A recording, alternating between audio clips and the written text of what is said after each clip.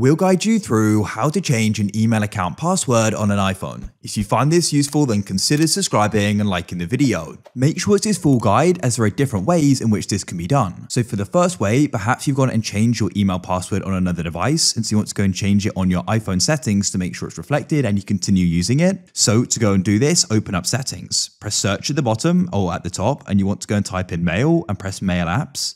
Then you want to go and press mail accounts, and you can go and tap on it. In some cases, it may go and offer you and ask you to go and change the password. If it doesn't, you can go and press delete account at the bottom and confirm your decision. Now we can start the process of adding it again. Follow through with the steps, make sure mail is switched on and press save. So now you've gone and updated the password for that account. Alternatively, if you wish to change and update the password of the actual account, you can go and do this in Safari, so open it up. Then you can go and head to the account. Because this is a Google and Gmail account, I can press the profile icon in the top right of Google, then press manage your Google account. At the top, scroll along and press security. Scroll down, go and find the option for password. Then what we can do is go and enter a new one and confirm it.